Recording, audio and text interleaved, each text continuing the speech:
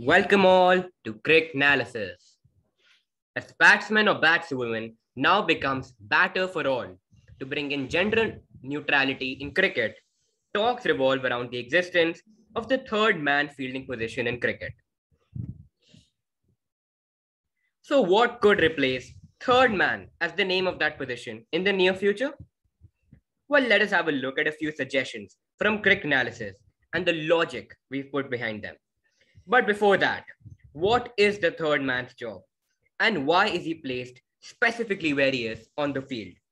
So whenever the ball is missed by the slip and the wicket keeper, it is the third man's job to save a boundary. A third man is like an extra layer of protection who's placed when the team is aiming to play more defensive than offensive. So here are a few suggestions. Number one, deep keeper.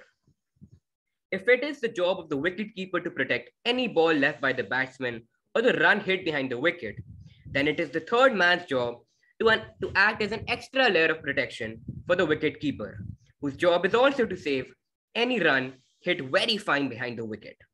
Hence, as we call deep cover in the off, deep square on the leg, then why not deep keeper behind the stumps, as it is acting like kind of a wicketkeeper deeper in the field. Number two, off fine. A famous fielding position on the leg side is fine leg, which the name says is the finest fielding position on the leg side. Hence, third man is also the finest position, as you can see on the screen. So by that logic, it can be renamed to fine off or off fine. Moving on, number three, 45 degrees. Yes, 45. The third man is placed usually approximately about 45 degrees to the wicket on the boundary. And hence, by using the logics of angle and coordinates, no better name than 45 degrees describes the exact location of our third man.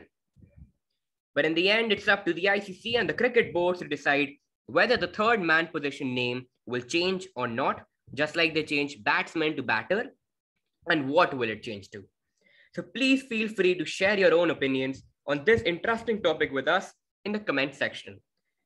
Do not forget to like, share, and subscribe.